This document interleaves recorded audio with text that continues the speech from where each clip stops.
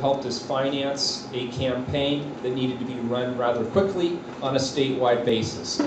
So I want to thank you all for the hard work and the commitment that you put into this campaign and believing in the vision that I have for the office of the Treasury.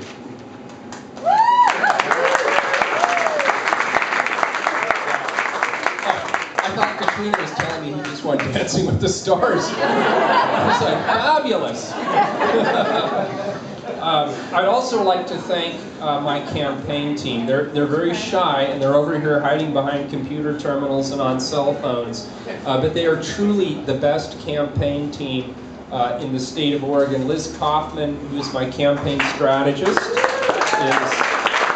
Oh, there she is. She's hiding in the background.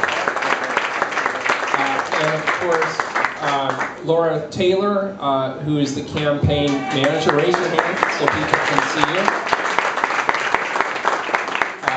Laura Imeson, who's over here by the cash register appropriately, who worked very, very hard to help us get wins under this campaign and make sure that the books were in order and that we had the finances we need to get the information out to our voters about the importance of this race. And also Barbara Allen, who had one of the toughest... Where's Barbara? Is she here? Way in the back there.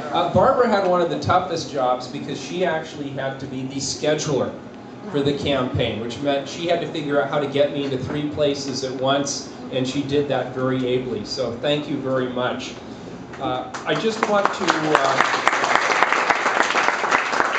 briefly acknowledge 2 members of the team who are not here tonight, Eric J. And Bob Meadows, who helped us out with some of our media issues, as well as helping us with some of the information around the numbers and polling. I want to thank them for their hard work, even though they're not here tonight.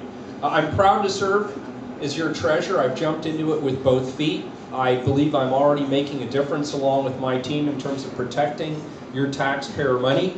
I think you've heard about some of the changes I've already made in the Treasury that I believe are smart in terms of making sure that we can do the business that we need to do in the Treasurer's office, but also being respectful of the taxpayers' dollars. We've worked very, very hard along with other statewide leaders in the public and the private sector to make sure that we can end this recession in the state of Oregon and get Oregonians back to work. You may have heard about the $600 million in Build America bonds that the Treasury recently released. That's going to support 51 transportation and infrastructure projects around the state of Oregon that's going to leverage thousands of jobs for Oregonians in the short term. So we're already working very hard to get Oregonians back to work.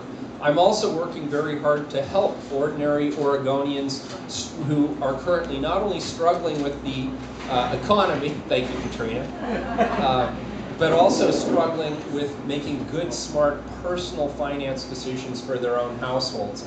We launched the guardyourmoney.org website to help families understand some of the fine print around mortgages and credit and make sure that people understand and have the tools that they need to be able to make smart financial decisions. I'm working very aggressively for you every day. I understand that we're only part of the way there in the primary. And assuming that things work out as they appear to be working out tonight, there's a general election coming up in November. And I will call on all of you again for your support. I look forward to seeing you again. And I want to thank you so much for your commitment to this campaign and making it happen. Thank you all very much for being here.